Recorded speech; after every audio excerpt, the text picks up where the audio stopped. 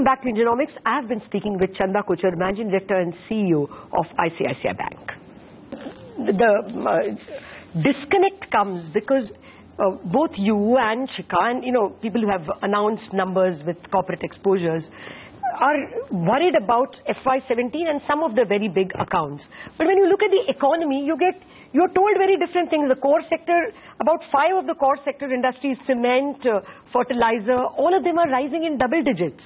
The picture over there appears to be like green shoots are there and things are improving. Whereas when you look at bankers, they are still worried about a lot of exposures. Isn't there a disconnect? No, I think as a banker as well, I see the green shoots. I think first of all, we have to remember that, India is a great story in the long run. Even as we speak currently, look at our macroeconomic environment, look at our ability to take some of the decisions. Look at yesterday the decision on MMDR. I mean, that's also been taken. These are all very positive. You again look at the ground economy level, commercial vehicle production has gone up 20% in the last quarter. Two-wheeler sales have gone up more than 8.5% in the last quarter. All these sectors, as you're saying, steel into positive rate of growth in the month of March, the other electricity generation has gone up substantially. Cement production has gone up in double digits. Fertilizer production has gone up in double digits, and I think these are clearly the green shoots, even for the bankers, in terms of even opportunities, not just these. Then you see that all the government contracts being given out on highways, the orders being given out on railways, and the next round on defense. I think these create opportunities not just at the top level, but also the ripple-down effect on the SME.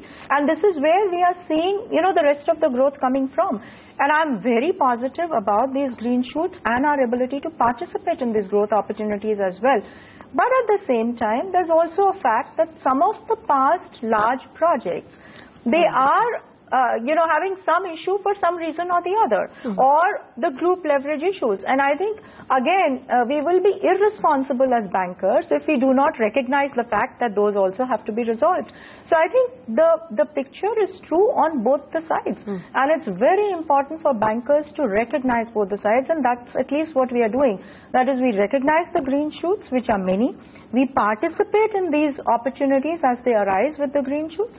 And at the same time, recognize what are the resolutions to be done, what are those cases to be resolved. And in fact, not just that, we've actually been prudent and said we're also keeping certain reserve aside for that.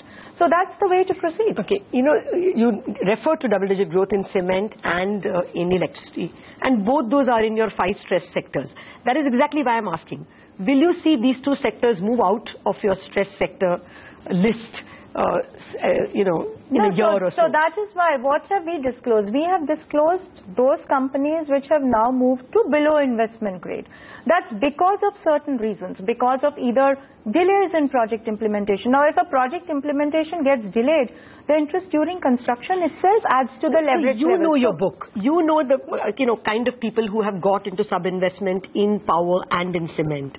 Are you seeing that list shorter by FY18? Yeah, so I think the increase to that list should not really happen with as increase won't happen, I agree, but will any of these sub-investment guys get either sold off or actually move into the green? Because do you see that? Absolutely. Okay, so 44,000 crore need not be cast in stone. It could be 40,000 crore. No, in fact, we have said that every quarter we will disclose how this list is moving. That is, which of these are getting resolved or upgraded. And it is important to do that because we have a very focused action plan, and we should track that action plan. You have an exposure to this Punjab thing which has suddenly come up? Yes, some exposure we have because it's in line with our overall, credit share. But this Punjab thing is not getting resolved. I mean, since it's government to government, at the moment you haven't. Well, we've been told that it will get resolved, so we should hope that it should get resolved. So, what is the growth in NII that you see in FY17? Will it be like FY16? Will it be like FY15? What kind of growth? No, so first of all, NII first comes from the asset side. So we are saying our assets should still grow 17-18%, within which, this is our loans and advances, within which retail will grow more than 23% or so. Okay. The corporate book will grow a little slower than that. The rural book is growing at, more than 20%. The small business group is growing at more than 15%.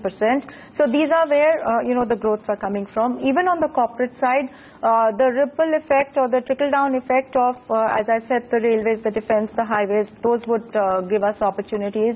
The growth in the higher-rated corporates, both on the private sector side and the central public sector side, all those would be growth. So that will lead to a growth in loans and advances. The NII growth will also, of course, depend on, how the NIMs move. We think that there would, of course, be some pressure on NIMs because some of the NPAs are, you have to de-recognize the income on some of them. And clearly, I think, as more and more competition increases in just that good rated assets, you will always see the atmosphere being competitive. What is the likelihood, therefore, that, what is the likelihood of a rate cut? We've seen some good inflation numbers and interbank liquidity is genuinely much better. You've just recently been cutting your bulk deposit rates as well. So should we expect base rate cuts sometime soon?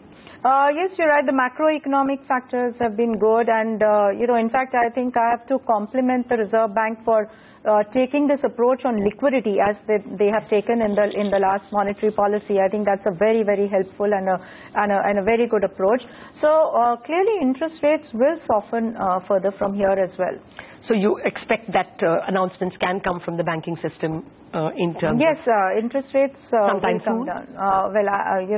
You always say which day, which quarter, no, I'm which not week, asking. how much, but yes, they are. They will come down. Okay. Chanda, this thing has been troubling me. None of the banks, public sector, the large public sector banks and the large private sector banks did not give us any indication of the amount of stress. Why did it require the RBI to speak about AQR before you all declared? Well, the recognition of NPA has been so far the record of payment. Yes. So it's been a technical definition, 90-day plus. And that's what the banks have been following. That does not mean that internally they have not been monitoring, the lists. That does not mean that internally they have not been monitoring the various cuts of, where the credit quality is moving. I think we've all been monitoring that. We've all been working on that. And therefore, in fact, if you see, some of the action plans on resolutions have started. I think some credit you should give to the bankers here as well, have started much earlier. You saw some of the groups starting to sell some of their businesses even, 2 years ago. 1 year ago, you saw, large sales taking place, whether it's of hydropower projects or so on. This was all, because the bankers recognized the leverage levels and have been working with these groups to arrive at sales and deleverage. No, I give credit for the resolutions that definitely bankers were planning. But I'm quoting the regulator. One of the regulators said that, if we didn't call for the AQR, what banks were doing was that they were almost evergreening several of these loans because it will hit the book. Now, once you called it, then, everybody is declaring more than the AQR in terms of stress.